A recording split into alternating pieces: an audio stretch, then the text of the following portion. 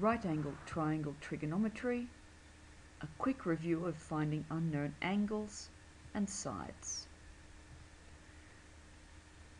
4 steps every time we want to find an unknown angle or an unknown side.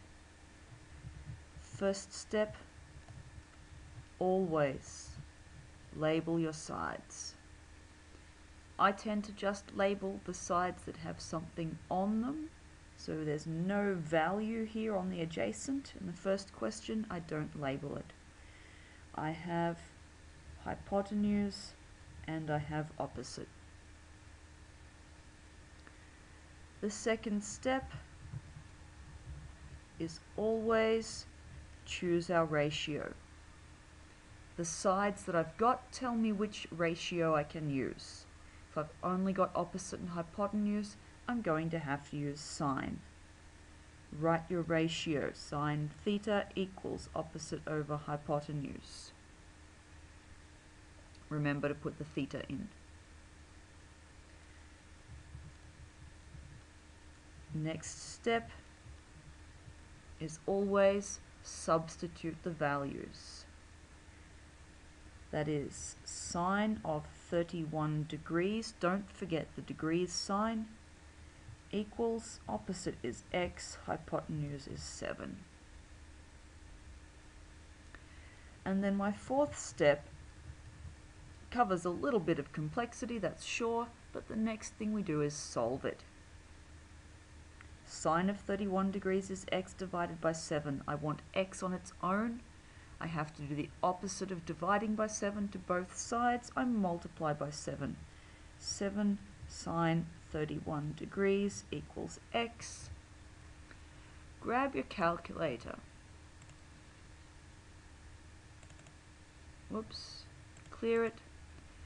Check for today that you're in degrees mode. Yes, we are. Good. And 7 times sine 31. If it's just degrees, we don't need to put in the degrees sign. Equals, and x is 3.61. Our units were meters.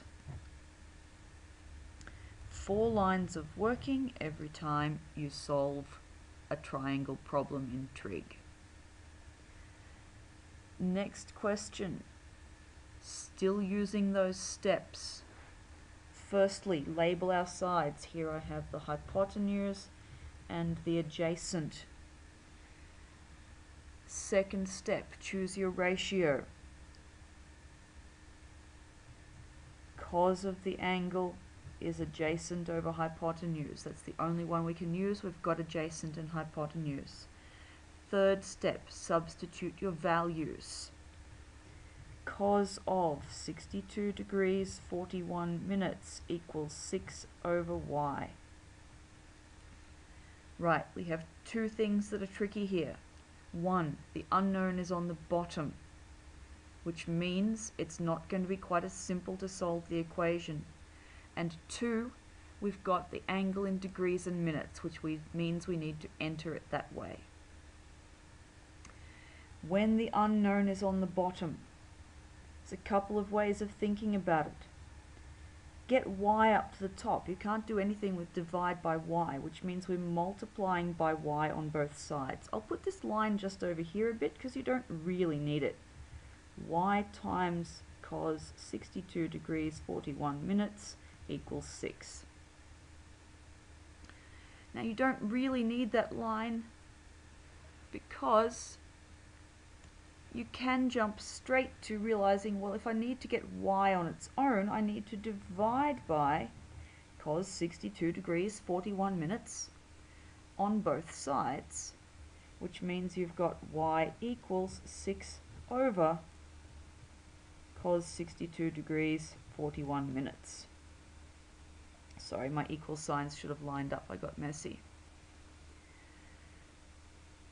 So there's various different ways that you might remember that. Some of you just remember when the unknown is on the bottom, you divide. That's okay, as long as you remember what to divide by. Some people always just put the number in front of cos 62 degrees 41 minutes, and remember that the y was on the bottom, so you must divide. That works for some people. However you remember it, get it right. And then of course we just calculate it. 6 divided by cos 62, remember we go second function angle, degrees, 41 second function angle, minutes, pop your brackets in, 13.07, and we are in millimeters. So you see, I still only want 4 lines of working, because I don't really need this line that I popped over here. You've just got to remember what you're doing with multiplying and dividing. Last question, finding angles. We still use those same steps. First step, label sides. I've got opposite and I've got adjacent. That tells me I've only got one ratio I can use. It's tan. Tan theta equals opposite over adjacent. I still substitute in my values. Tan theta equals, opposite was 20, adjacent was 150. Now here's where it's different, but again our final step is to solve. Now remember, we want to get theta on its own. We've got tan with it, we need to do the reverse of tan or the inverse of tan to both sides. So we get theta equals inverse tan 20 over 150, pop it in brackets there. Inverse tan, you'll remember, above the tan button here, second function tan 20 divided by 150, close your bracket, and there we go.